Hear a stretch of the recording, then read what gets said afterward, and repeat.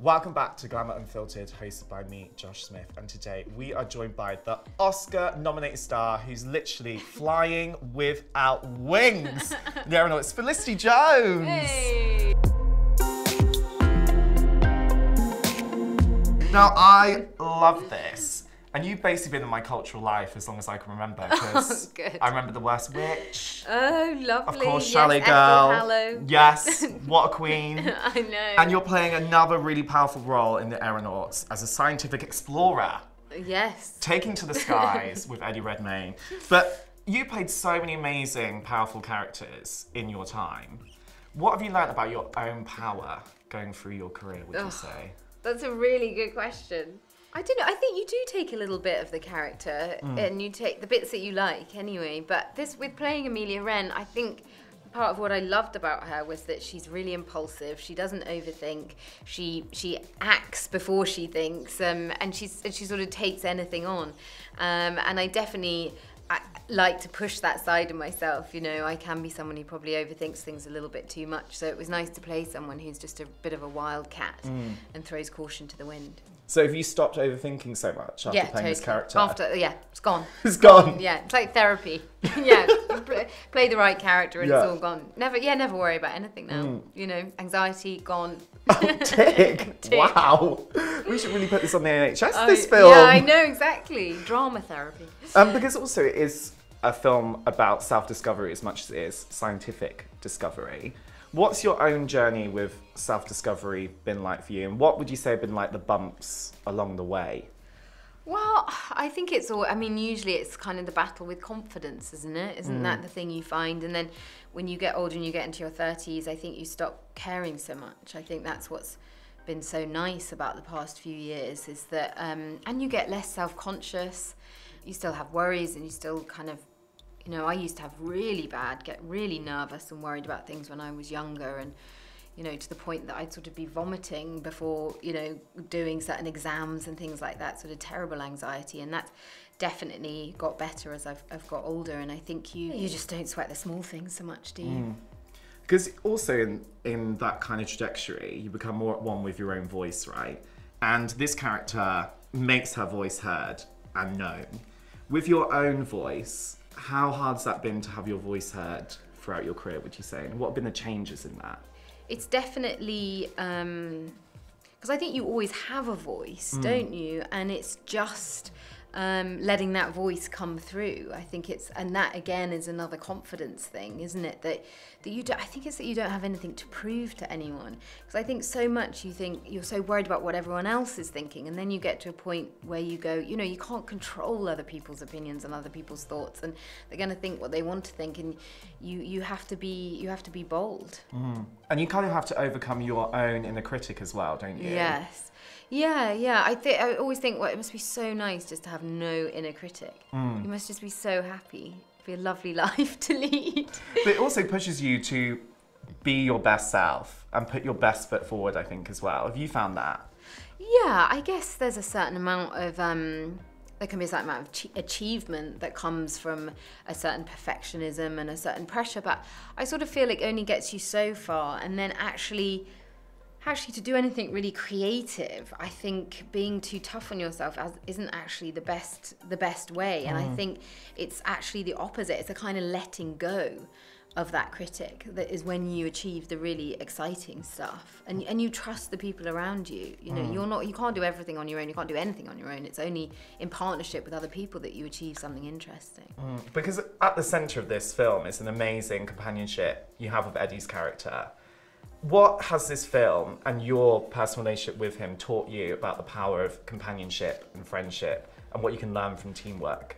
Well, I think you just do really interesting work when you work with people that you respect, that you admire. It just made it so much easier knowing that we already had that trust in place. It also makes it fun that you can have a bit of a joke in between, you know, takes and things like that.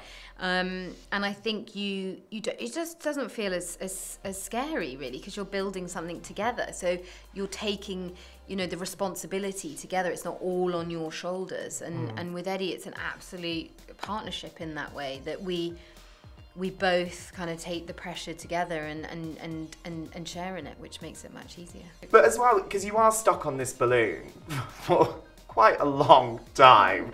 And there must have been moments when you were filming this when you're a bit like, oh my God, I just need my own personal space. When you're playing a role like this, which is also quite challenging in itself, like you're doing stunts, you're dangling off the edge of balloons, you're doing a lot. How do you look after your own mental well-being, would you say? You don't. I mean, this was one of the hardest experiences I've ever had. And physically, it was absolutely grueling. I mean, to the point where we were both covered in bruises and bashed up by the end of shooting. Definitely self-care was not the order of the day on this one. You just sort of, it's a bit like being in the army, I think. You sort of just keep going until the end. Yeah. How do you look after yourself afterwards? What are your self-care regimes, would you say? I have to remind myself about self-care. You know, I often see my friends and they'll just naturally be booking kind of massages and nail appointments, and I'm like, oh, I have to do that. That has to be part of my life, and it doesn't come naturally at all. But when I do it, I feel much better about myself. But I think I always find just exercise is the thing, you know, for releasing those endorphins and keeping you happy and active and fit, and not taking things so seriously. And clearing that mind. Definitely. Just need to sometimes just run it out. I know, and it's free. And it's free! Just, you know, go for a run. Winner. Because also in this, it's all about, I mean, as everything's about in life, a journey. To make this sound like it's X Factor. But there are so many highs and lows in this, and you've had the most amazing career that's lasted such a long time. What do you think has been the low you've learnt the most from in your life, and the high you've learnt the most from? That's very good for a film about ballooning with lots of up and down. Ups and downs. Yes. I think, I mean, in terms of career, I think you realise that there's never a perfect job, that it's that it never comes in the perfect way, that there are always going to be little compromises, but actually it's what you can do with something, and I think you have to take opportunities when they're there. And then I think the highs are it's always when you make something and it connects. And it connects to a lot of people. That's really special, and that's sort of what you're hunting for all the time. So what is that magic formula that makes everyone love something? And then, because we were talking about voices and being heard, and like we're saying, you do play a lot of powerful female characters.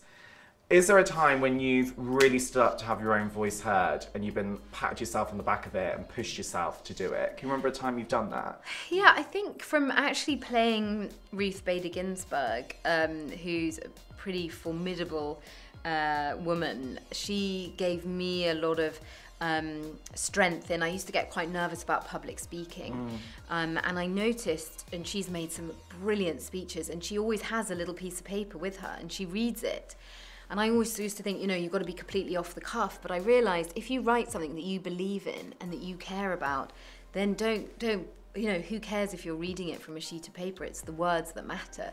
And so I definitely felt from seeing her and learning from that public speaking doesn't need to be as scary. And what would you say for the audience sitting out here? Because we've been talking about confidence, inner voices, science in the critics. What is the kind of like empowerment mantra that always gets you through? Don't sweat the small stuff. Yeah. It's an important thing to remember. Yeah. Because we get so bogged down in these really tiny things, and when you actually look back at it and the perspective, you're like, hun. I think so. And I think it's, I think often reminding yourself to probably don't take it all too seriously, I think. Because, you know, we don't have that long here. It goes super quick. Well, on that note, Felicity Jones, thank you so much for joining me. You're epic. And congrats. Lovely. Yeah. Killed it. Thank you. What a Thank you lovely so interview. much. Thank you so much for joining us for another edition of Glamour Unfiltered, hosted by me, Josh Smith. And we will see you in 2 weeks for another epic episode of Glamour Unfiltered with such epic people as Felicity Jones.